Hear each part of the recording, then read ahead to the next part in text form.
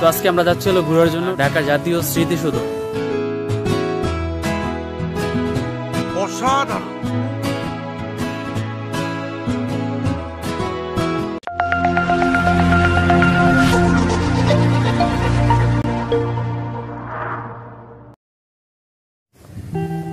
আসসালামু আলাইকুম guys, welcome back to another blog.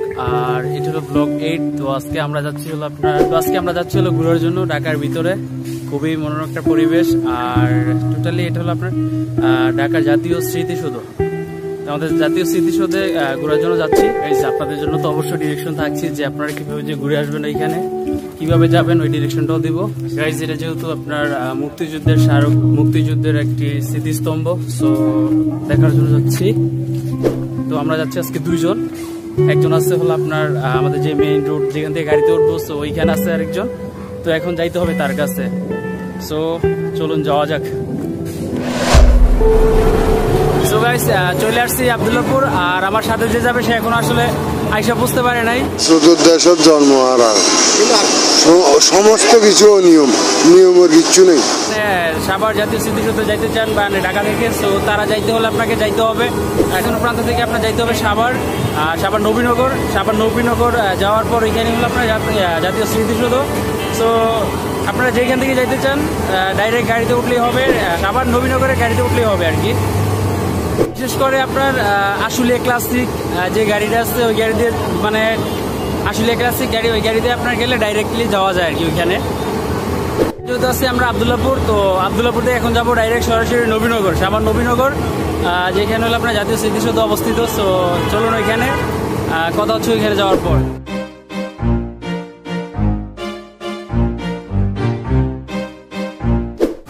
তো গাইস, অবশেষে তাদের সাথে দেখা হলো আপনার বাসের মধ্যে। দুইজন। তো চলুন যাই যেতে কথা হবে, দেখা হবে।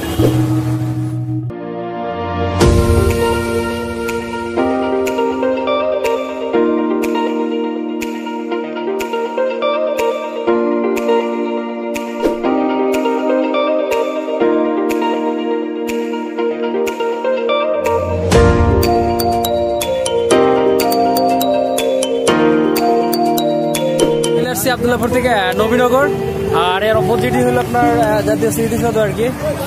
আমরা যাবো কিছুক্ষণের মধ্যে।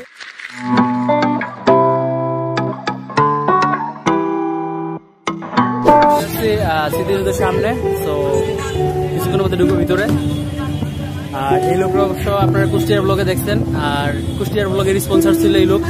আর উনি হলো নতুন আর কি আমাদের এই ব্লগের মধ্যে, উনি নতুন। আর এই তো দেখছেন কুষ্টিয়ার 5 আর 6 ব্লগের মধ্যে।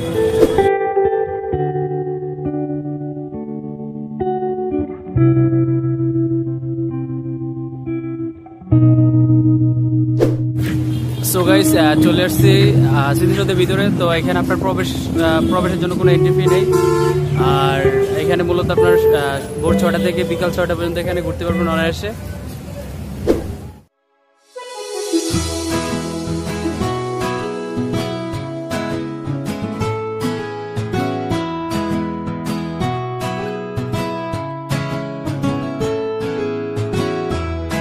স্মৃতিসৌধ আসলে একটা বিশাল একটা এরিয়া নিয়ে অন্তর্ভুক্ত। এখানে আপনার একটা ফ্যামিলি টাইম স্পেন্ড করার মতো খুবই সুন্দর একটা পরিবেশ এখানে। চাইলে ফ্যামিলি নিয়ে এখানে ঘুরে যেতে পারেন সবাই।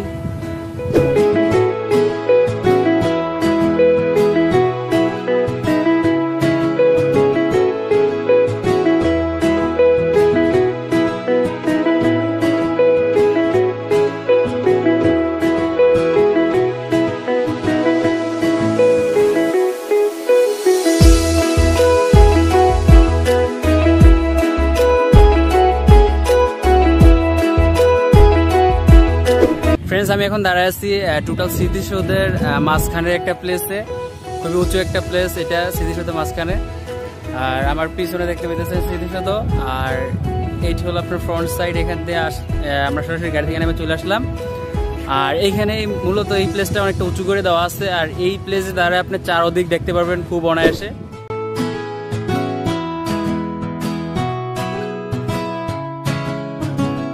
গাইস, এখানে আসলে এরিয়াটা বিশাল, প্রচুর বিশাল একটা এরিয়া আর খুবই সুন্দর একটা এরিয়া এখানে।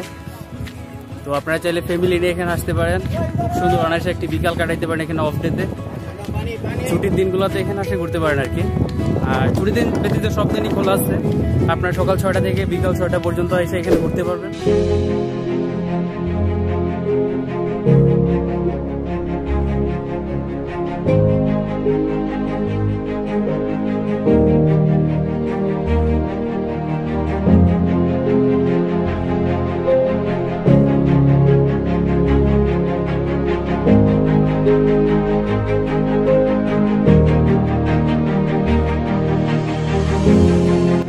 জাতীয় স্মৃতিসৌধ বাংলাদেশের স্বাধীনতা যুদ্ধে শহীদদের উদ্দেশ্যে নিবেদিত একটি স্মারক স্থাপনা। এটি সাভারে অবস্থিত। এর নকশা প্রণয়ন করেছেন স্থাপিত সৈয়দ মাইনুল হোসেন। এখানে মুক্তিযুদ্ধে নিহতদের 10টি গণকবর রয়েছে। বিদেশি রাষ্ট্রনায়কগণ বাংলাদেশে সরকারিভাবে সফর করলে স্মৃতিসৌধে শ্রদ্ধা নিবেদন রাষ্ট্রাচারের অন্তর্ভুক্ত। এটি তৈরির মূল উদ্দেশ্য জাতীয় শহীদদের স্মরণে। আর এটি অবস্থিত আপনার সাভার নবীনগর। নির্মাণ শুরু হয়েছিল 1978 সালে আর এটি নির্মাণ কার্য শেষ হয়েছিল আপনার 1982 সালে। এর উচ্চতা আছে আপনার 150 ফুট আর পাশ আছে আপনার 46 মিটার। এর নকশা এবং নির্মাণ করেছেন সৈয়দ মাইনুল।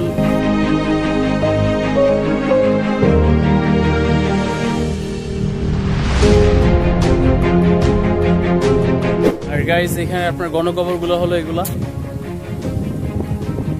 এখানে মূলত 10টি শহীদদের গণকবর রয়েছে। আর স্মৃতিসৌধ ঠিক পিছনে হলো স্মৃতিসৌধ, তার সামনে হলো গণকবরগুলা।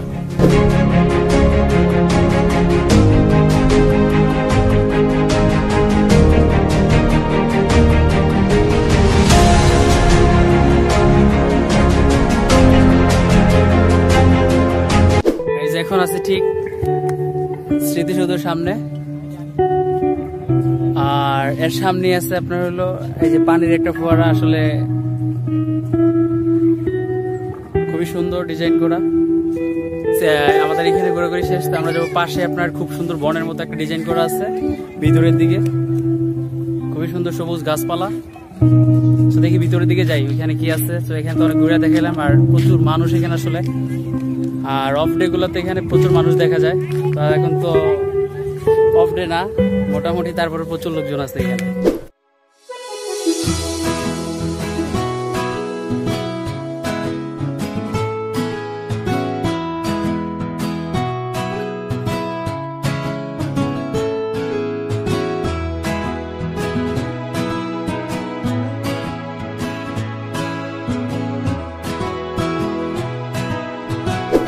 এইখানে আপনার খুবই সুন্দর গাছগাছালি দিয়ে মানে সবুজের একটা সমারোহ। আর ওইখানে আসলে একটা টিলার মতো সিস্টেম আছে, একটু ডাল। মানে লোকেশনটা সত্যি অনেক জোস একটা জায়গা এখানে।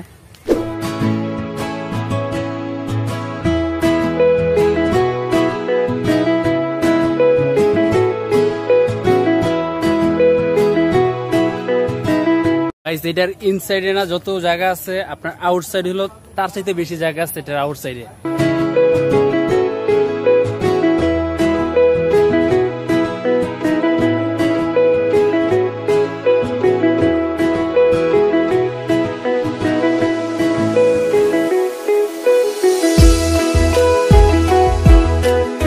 আর গাইস এখন আসছি আপনার স্মৃতিসৌধের অপোজিট সাইডে। আগে বললাম যে পিছন সাইডে আসছি, এই হলো পিছন সাইড থেকে।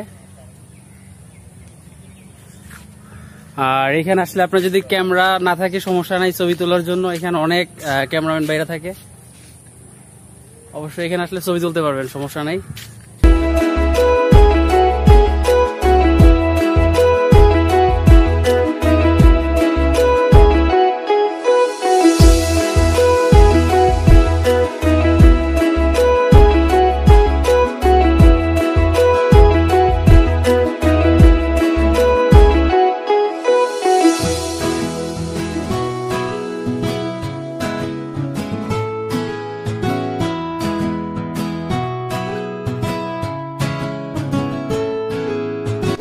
গাইজ আসলে এটার জায়গা প্রচুর বিশাল জায়গা, আর ঘুরে আসলে শেষ করার মতো না।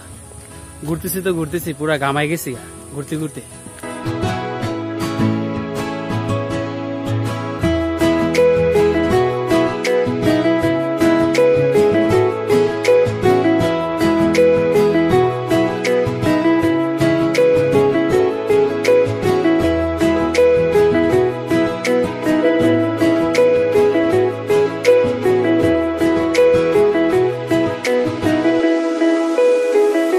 গাইস আমাদের মতো হাঁটতে হাঁটতে ক্লান্ত হয়ে গেলে এখানে বসে মানে রেস্ট নিতে পারবেন।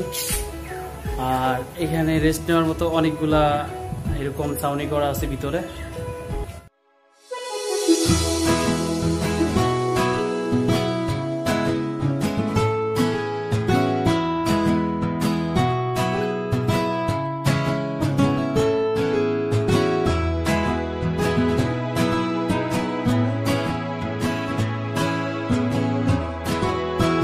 পাশটা হলো আপনার নার্সারি আর কি, বাগান। এখানে যত গাছের ছোট ছোট বাগানগুলো করা হয় এখান থেকে, ছোট চারা থেকে। এই যে ভিতর সাইড থেকে দেখা যায় এগুলো,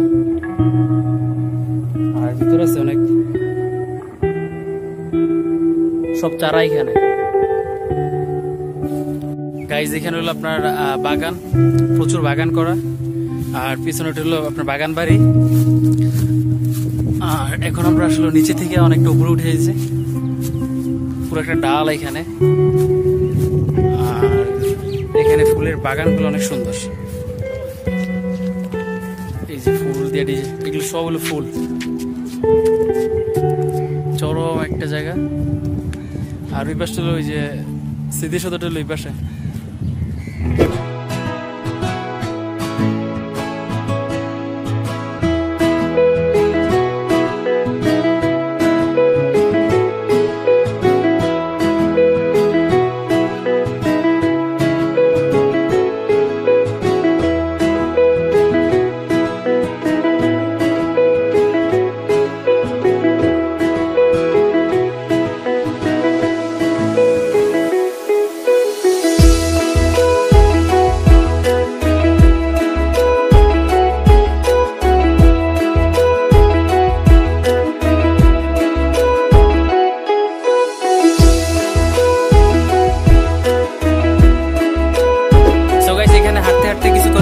পেয়ে যাবেন এরকম লেক, সাথে গাছপালা, আর সত্যি জোস একটা এরিয়া।